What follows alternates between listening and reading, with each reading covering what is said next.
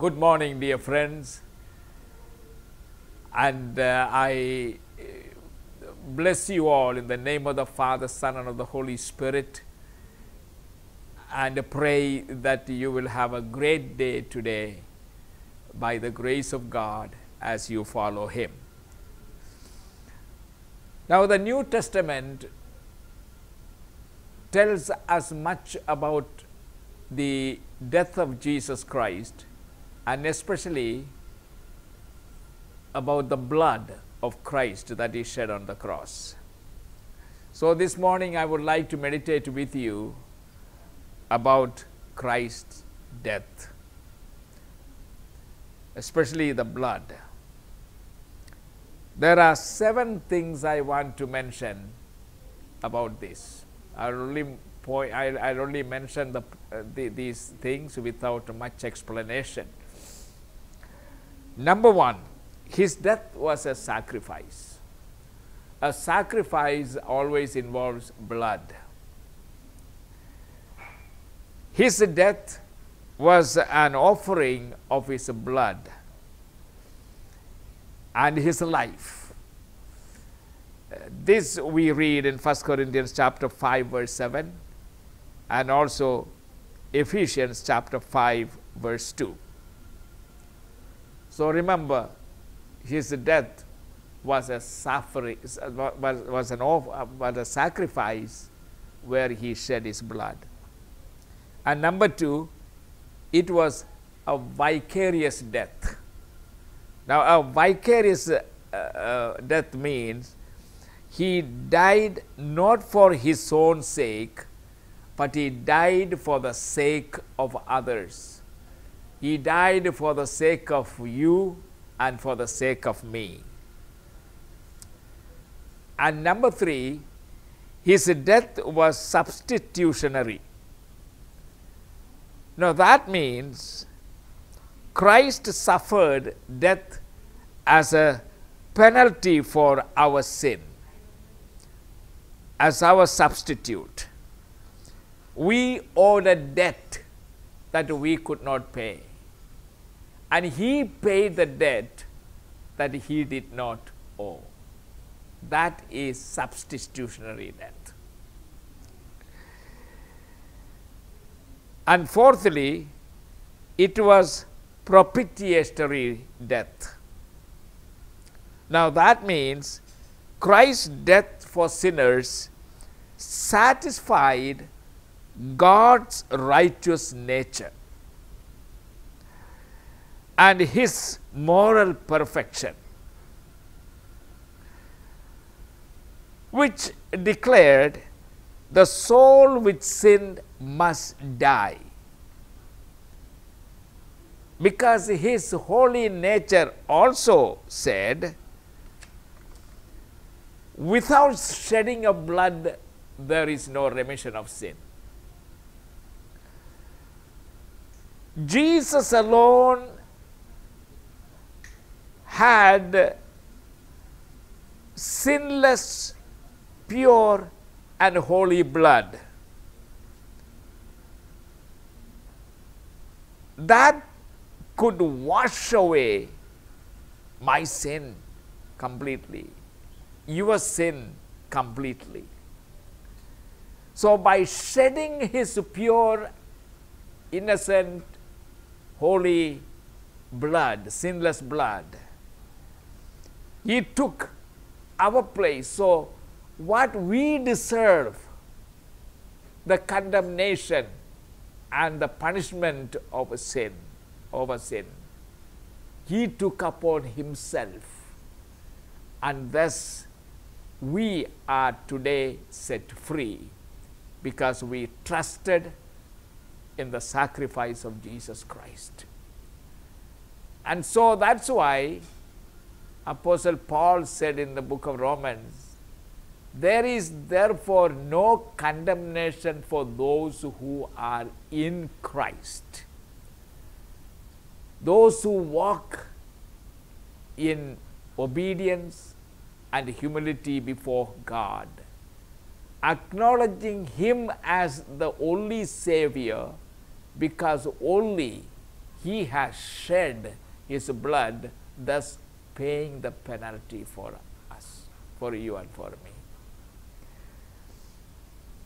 Only this way God's holiness could remain uncompromised.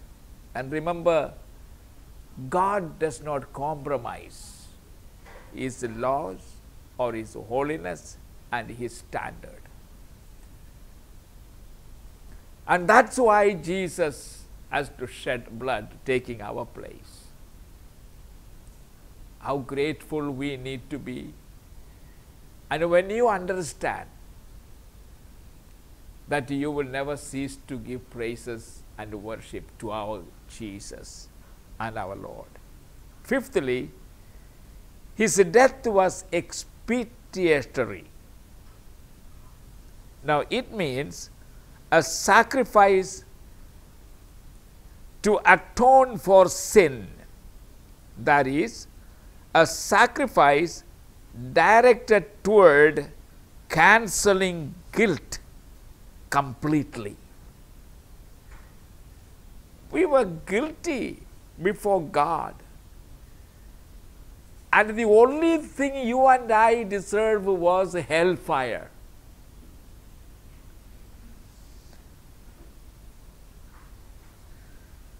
But thus the Christ's death has removed guilt from our conscience, from our heart completely, and the power of sin which separated us from this holy living God. Now remember, the Bible says your sin has separated you from God. And it is this guilt and sin that has kept us separated from God. And separated from God means the only thing we deserve was hellfire.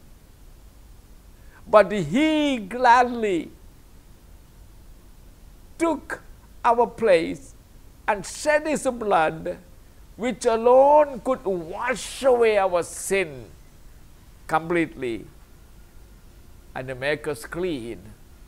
And thus God the Father accepts us today in His Son Jesus Christ. Apart from Him, there is no way we can be united and joined to God the Father again. And then sixthly, Christ's death was efficacious, which means His sacrifice has the power within itself to produce the full effect of a man's redemption. The sacrifice of Christ, in that sacrifice, there is complete power to set us free. For our redemption. That's why Peter in his epistle says, we are redeemed not by silver or gold, things like that, but we are redeemed by the precious blood of the Lamb of God, even the Son of God. And seventhly, Christ's sacrifice was victorious. By His death, He won a decisive victory, victory over Satan, victory over sin, and a victory over against a demonic host, and a victory over death, and a victory against every enemy of God and man, including the last and most powerful enemy called death itself. Hallelujah. See, Jesus' own words in the Gospel according to St. John chapter 3 to Nicodemus. 3 verse 16. For God so loved the world that he gave his one and only begotten Son, that whoever believes in him should not perish, but have everlasting life. Now that perishing means eternally separated from a loving, holy God. And that separation will take us into hell eternally. And what a price, therefore, Jesus Christ has paid by winning a great victory forever. Satan no more has the power over those who are in Christ Jesus. And the sin has no more power over those who are cleansed and washed by the precious blood of Jesus Christ.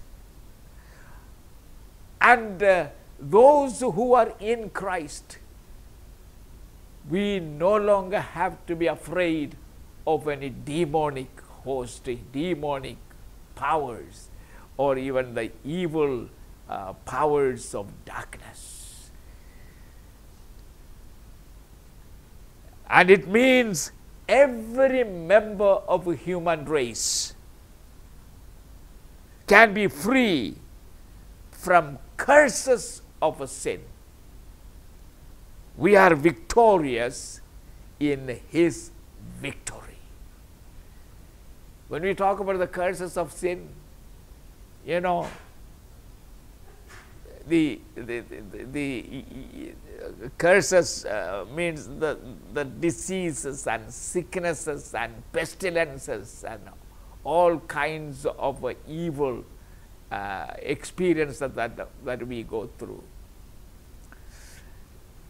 Every curse has been broken when Jesus Christ was broken on the cross.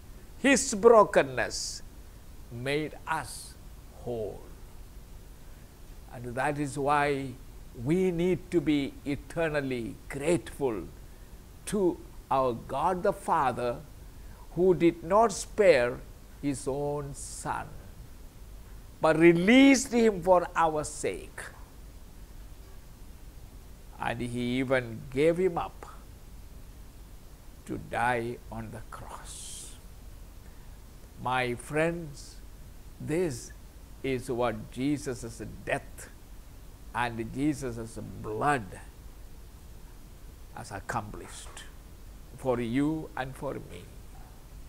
He did not die for himself. There was no sin in him. A sinless, holy, divine blood was needed, and therefore God himself took the initiative by sending the second person in the Holy Trinity, even Jesus Christ, the Son of God. And he willingly came and gave himself. Think about this. How can anyone can resist such love? For God so loved the world. How can you and I resist this love? This love is not cheap, my dear friends. It is so precious. This is the reason salvation is given to us free. Because if we are to buy, we have no means of paying for it. It is so costly, so expensive. It cost God so preciously. So remember, he paid a debt that he did not owe. We owe that debt which he paid. Shall we be ever grateful and thankful to God when you realize that if he gave himself for us, is there anything else that he will not give us? You can trust him. You can depend on him. He will never fail you. God bless you. Heavenly Father, help us, O God, by the Holy Spirit, that we shall never forget and never take this lightly, the death of Jesus Christ on the cross where he shed his blood. By that, he has won a victory, complete victory forever for those who trust in you. So may we, with grateful hearts, acknowledge you as our Lord and our Savior. And we can always expect you to give anything else that we need in life. Thank you. In Jesus' name. Amen. God bless you, my friends.